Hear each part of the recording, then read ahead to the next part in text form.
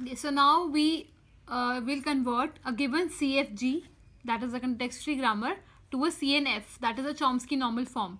So for this, let us know what is a Chomsky normal form. A Chomsky normal form is when I have when there are two conditions, there can be either of them, okay? That is, I have a non-terminal which leads me to a string of exactly two non-terminals. That is something like a non-terminal giving me a non-terminal 1 and non-terminal 2. Or I can also have a non-terminal leading me to a terminal. That is non-terminal leading me to a terminal. Okay. So these two conditions are to be fulfilled by a grammar which is in CNF, by a CFG which is in CNF. Now we look at these production rules. When I talk about this, so it has a one terminal and another non-terminal. It also has a terminal and one non-terminal.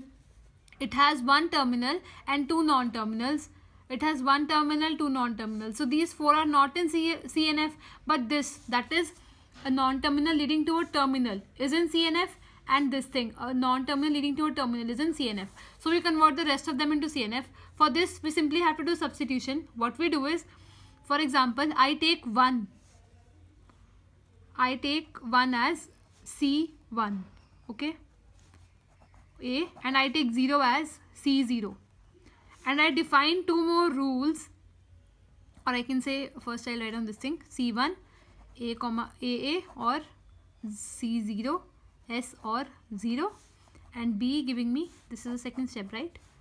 This is the question. B giving me C0 BB or 1. Okay, so now we see, and now we have to define what this C0 and C1 is. Okay, sorry. C0 is 0 and C1 is 1. Okay, so now we analyze, we see that this non-terminal leading to a string which is a set of two non-terminals is this is complete, right? This is in CNF now, this production rule.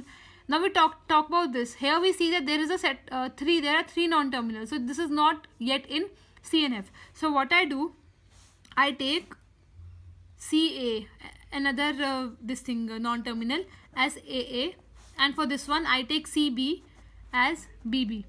Okay, so now what I will have is,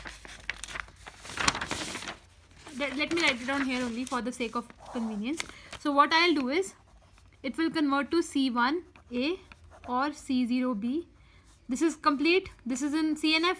Then I go on for this thing, C1 CA or C0 C or C0 S or 0. Two non-terminals and one terminal, again in CNF. Now I talk about this, C0 and CB, two non-terminals or one this thing terminal, again in CNF.